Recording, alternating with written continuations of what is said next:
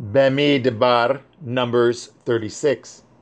And the chief fathers of the families of the children of Gilad, the son of Machir, the son of Manasseh, of the families of the sons of Yosef, came near and spoke before Moshe and before the princes, the chief fathers of the children of Yashara'el. And they said, Yahuwah commanded at my Lord to give at the land for an inheritance by lot to the children of Yashara'el, and my Lord was commanded by Yahuwah to give the inheritance of Zelophehad, our brother, unto his daughters. And if they be married to any of the sons of the other tribes of the children of Yashara'el, then shall their inheritance be taken from the inheritance of our fathers, and shall be put to the inheritance of the tribe whereunto they are received. So shall it be taken from the lot of our inheritance.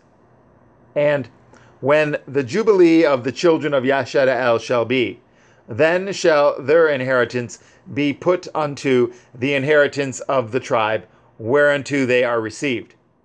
So shall their inheritance be taken away from the inheritance of the tribe of our fathers. And Moshe commanded at the children of Yashara'el according to the word of Yahuwah, saying, The tribe of the sons of Yosef has said well.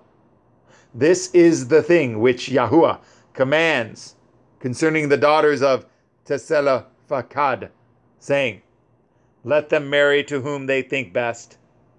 Only to the family of the tribe of their father shall they marry. So shall not the inheritance of the children of Yashara'el remove from tribe to tribe. For every one of the children of Yashara'el shall keep himself to the inheritance of the tribe of his fathers.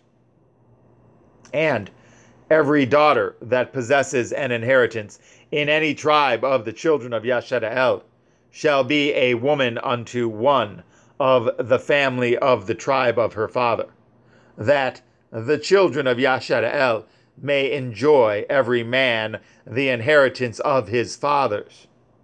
Neither shall the inheritance remove from one tribe to another tribe, but every one of the tribes of the children of Yashara'el shall keep himself to his own inheritance. Even as Yahuwah commanded at Moshe, so did the daughters of Zelophehad. For Maklah, Tirzah, and Koglah, and Milcah, and Noah, the daughters of Zelophehad, were married unto their father's brothers' sons.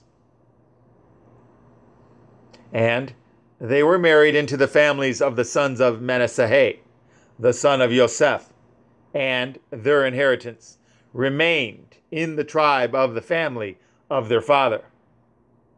These are the commandments and the judgments which Yahuwah commanded by the hand of Moshe unto the children of Yashara'el in the plains of Moab by the Yarden near Jericho.